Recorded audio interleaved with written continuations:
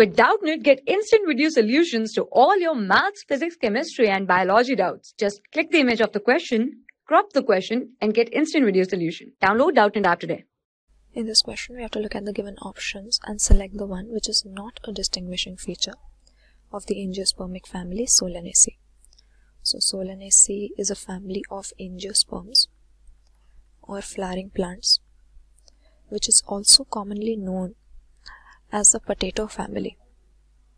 So we are going to find dicotyledonous plants in this family, and many members of this family are of high economic importance also. So if we talk about the morphology of the flower in this family, if we look at the floral formula, we can represent a typical flower of the potato family in this way.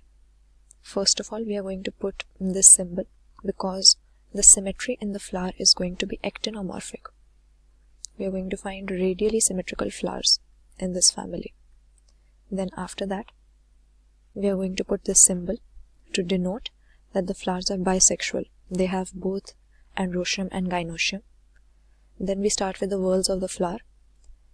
When it comes to the calyx, we have 5 united sepals. Then in the corolla also we will have 5 united petals. Then in the androecium we will see that we have 5 stamens which are joined to the petals. So we will call them epipetalous.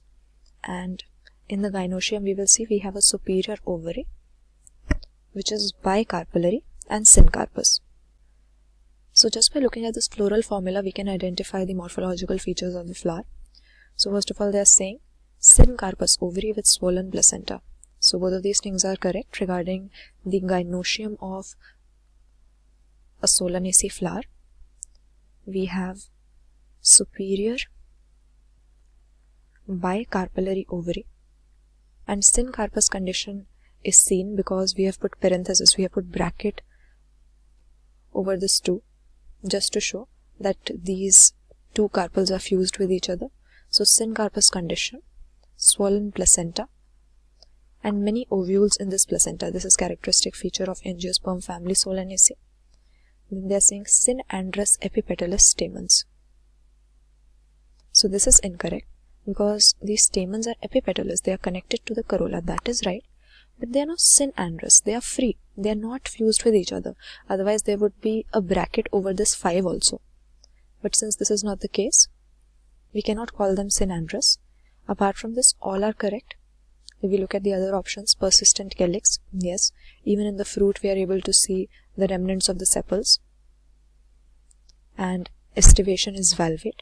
Then about the fruit they are saying it's either a berry or capsule with many endospermous seeds. So that is also correct. So the feature which is not correct for our Solanaceae or our potato family is option B, because the stamens are epipetalous but they are not synandrous.